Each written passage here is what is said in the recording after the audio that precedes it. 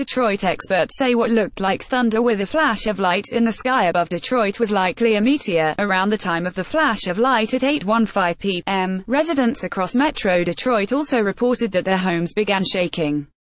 The U.S. Geological Service registered a 2.0 earthquake near Detroit in this late Tuesday, Jan.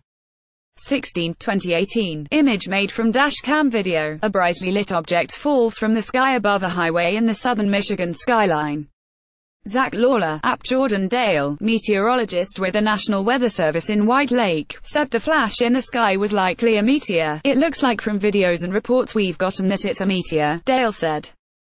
"However, we cannot confirm it's a meteor. At this point, we're just sticking to what we know, and it was not thunder or lightning or weather-related." The Weather Service, by about 9 p.m., had already received dozens of reports, ranging from Flint to Toledo. Multiple images were posted of night skies being lit up, as social media exploded with people reporting what they saw or heard. "It's certainly a rare occurrence," Dale said, adding that they're working to determine the cause.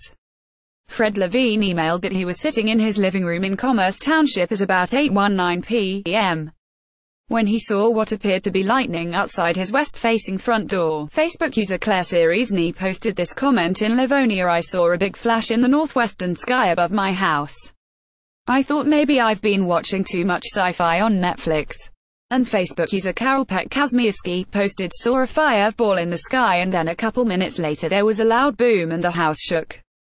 Gross Isle.